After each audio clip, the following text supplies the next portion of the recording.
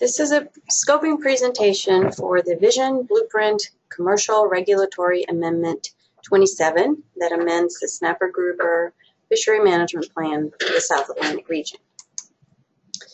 We are at the scoping process of developing this amendment. You can see on your screen a graphic showing you the different steps. This presentation is going to give you some background information, reasons for the proposed actions, and how you should submit your comments and by when. This is a time where the public is approached for their input, and it provides an opportunity for you to make suggestions before the council has made any decisions. First of all, a little bit of background. The 2016 through 2020 Vision Blueprint for the Snapper Grouper fishery is the long-term strategic plan for managing that fishery. It is structured around 4 goal areas: science, management, communication, and governance. The council began the process of developing the strategic plan in 2012 through the Visioning Project, and that included lots of outreach to stakeholders throughout the region for both sectors, commercial and recreational. Then during 2015, the council prioritized action items that could be addressed through amendments to the Snapper Grouper Management Plan over the next 5 years. So here are some of the action items that they want to address in this amendment. Split seasons for deep water species, perhaps red porgy and greater amberjack. They want to look at trip limits and step downs and maybe expanding the use of those step downs, perhaps using a commercial annual catch target to trigger them. They want to reevaluate the shallow water grouper closure for the commercial sector, look at fishing year changes, in particular for the golden tilefish hook and line component, and then removing the minimum size limit for deep water species. I will mention that additional items from the Vision Blueprint are being considered in Amendment 43, which is also undergoing the scoping part of the development process. And that amendment addresses red snapper management and recreational reporting. So first of all, commercial split seasons. So right now the council has commercial split seasons in place for vermilion snapper and gray triggerfish. And the way it works is a commercial ACL is split 50-50 into 2 6-month seasons, and then if there's any ACL left from season 1, that can roll over to season 2, but there's no rollover from year to year. So the council is interested now in establishing similar or some sort of commercial split season for deep water species, for red porgy, and for greater amberjack. For red porgy, restrictions were put in place on harvest in 1999 to address overfishing and the overfishing and overfish status of red porgy. So sale and purchase were prohibited January through April with a 1 fish per person per day possession limit, and then there was a 50-pound commercial trip limit put in place for the remainder of the year. In 2014, for greater amberjack, we changed the fishing year that used to start on May 1st. Now the fishing year changed to starting March 1st. And this was done to allow the commercial sector greater access to amberjack during Lent, when there's an increase in demand for fish. So I'm going to walk you through some options, and this is where the council would like to get input from folks. These are just some options that could be put in place for deep water species. So we could divide the ACL similarly to how it's being done for vermilion and gray triggerfish, and put in place the same sort of seasonal length and the same rollover provision as well. There's also the option to divide the ACL into 2 quotas that are apportioned differently than 50-50. So you could choose 60-40 or whatever other combination. And then again, the same type of rollover provision. Or the ACL could be divided again into 2 quotas, not necessarily evenly, and then the season could be of different length. Season 1 could be shorter than season 2, or vice versa. What we are wanting to get input from you is whether this would be appropriate for all the deep water species, only some of them, and if so, which ones. For red porgy, we have a similar suite of options, basically, just to get the conversation started. The first one is similar to what I just went over, similar to vermilion and gray triggerfish. And there is some interest in lining up the harvest of red porgy with those two species, because there's concern that there is some discarding of red porgy when the season's open for gray triggerfish and vermilion. I should say that these alternatives here would necessitate removing the prohibition on sale and purchase that is currently in place from January through April. So the exact same sort of alternatives for red porgy. And then for greater amberjack, as I mentioned, this one's a little bit differently because the fishing year starts on March 1st. So the first option that you see on your screen would divide the ACL into the two quotas, into two seasons of equal length, so March 1st through August 31st, and then September 1st through February 28th. Same sort of rollover provision, and then the ACL could be apportioned either 50-50 or some other way. The second one on your screen would coincide, the opening would coincide with the second season for gray triggerfish and vermilion snapper. So you would divide the ACL into two quotas and assign one to the period March 1st through June 30th, and then you would have that second opening July 1st through February 28th. Again, all of these assume that there would still be some restrictions on harvest during the month of April, which was initially put in place to protect spawning fish. And then finally, the last one would divide the ACL into two quotas. This one's a little bit different. The first one, it's designed to coincide with the opening of groupers, which is May 1st. But then you would only have a very short season in the beginning, March 1st through March 31st, and then the second season would open May 1st through the end of February the following year. So just some food for thoughts and your input on how to structure those commercial split seasons.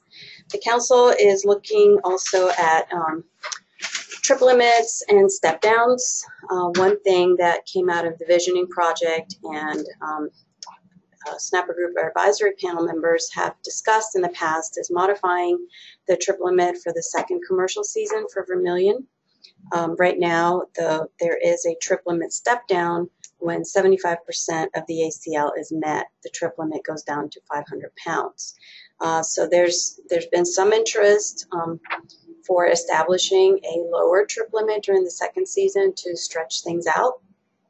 And so the council would like to know from you whether this is something that you would support, and if so, what would be an appropriate trip limit. Another option that's been thrown out there is perhaps restrict the number of trips per month or the number of trips per week. So that's, again, another way to stretch out the season, and any other options that you think the council should consider at this time.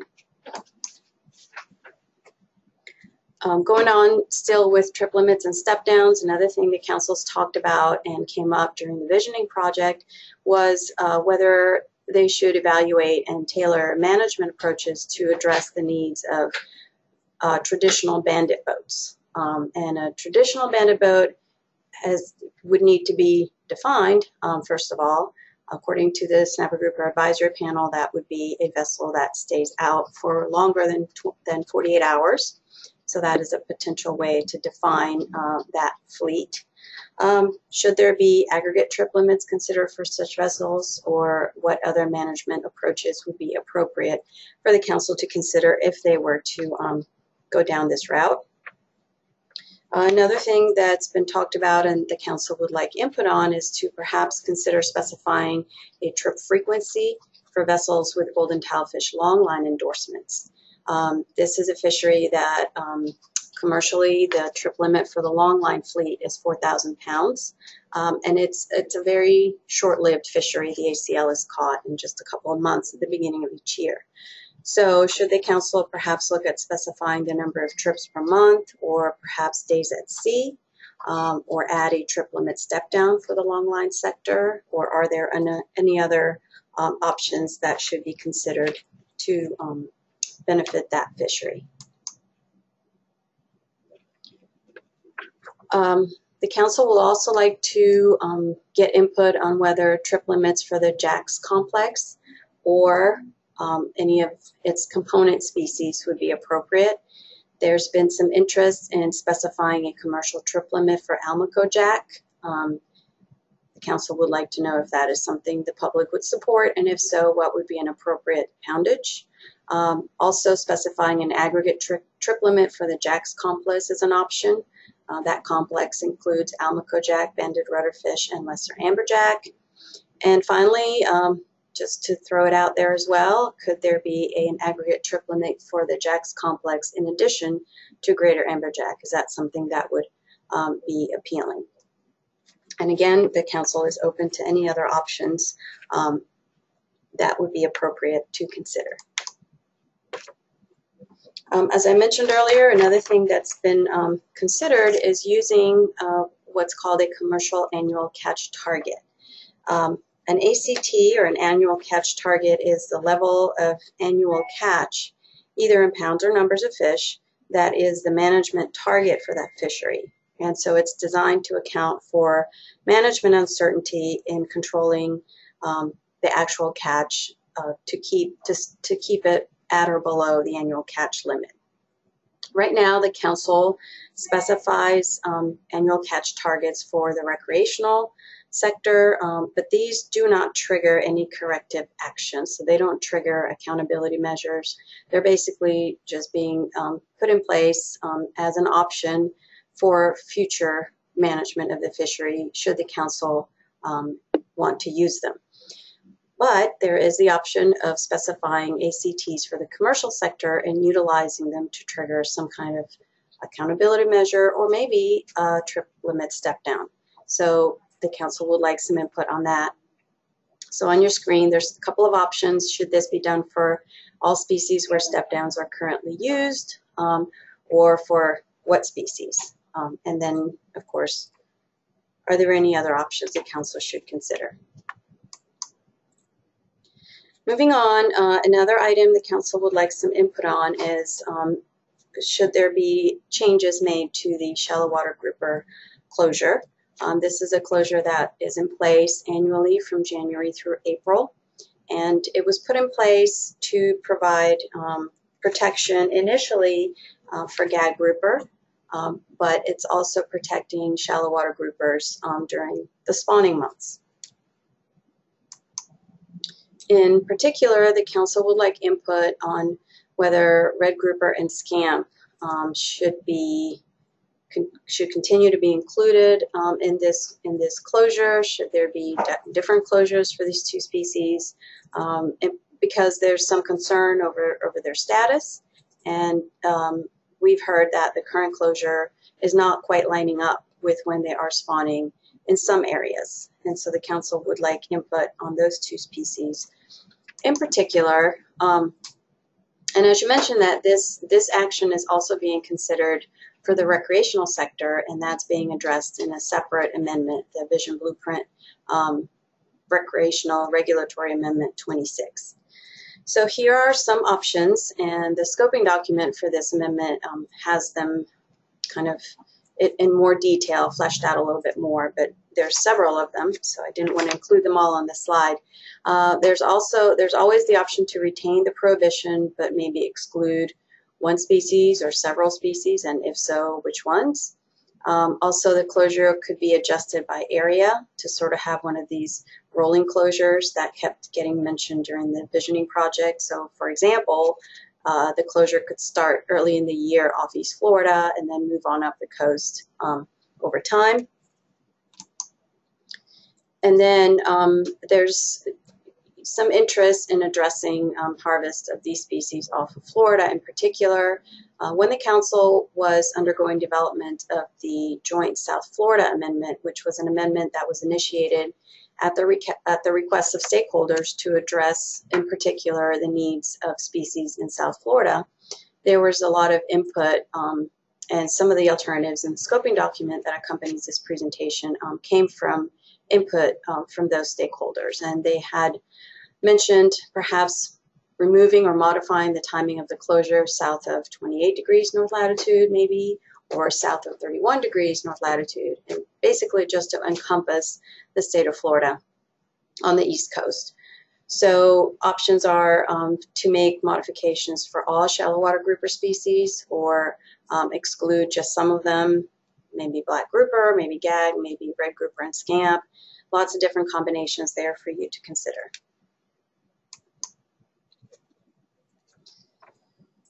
Another thing that is being considered in this amendment is making modifications to the fishing year for the hook and line component of the golden tilefish commercial fishery. So the rationale here is to prevent market flooding and optimize prices, and of course to ensure that product is available over a longer period of time for consumers. And this is an idea that came out of discussions through the Snapper Grouper Advisory Panel. They had suggested initially an opening, a fishing year change that would start around March 15th. Some concerns here to keep in mind is that access to golden tilefish is different for different areas within the Council's jurisdiction, and a change in the fishing year, of course, is going to have different impacts to different areas. And then also there could potentially be an increase in discards of other deep water species in some areas. So here are some options that the Council is considering. Maybe make the fishing year for the hook and line component only to begin March 1st. Maybe it should begin April 1st or May 1st. And of course, they would like to hear if there's any other options they should be considering at this time. And then finally, the last action in this amendment would look at removing the minimum size limit for deep water species for the commercial sector. Here again, this is an action that is also included in the amendment that addresses the recreational sector.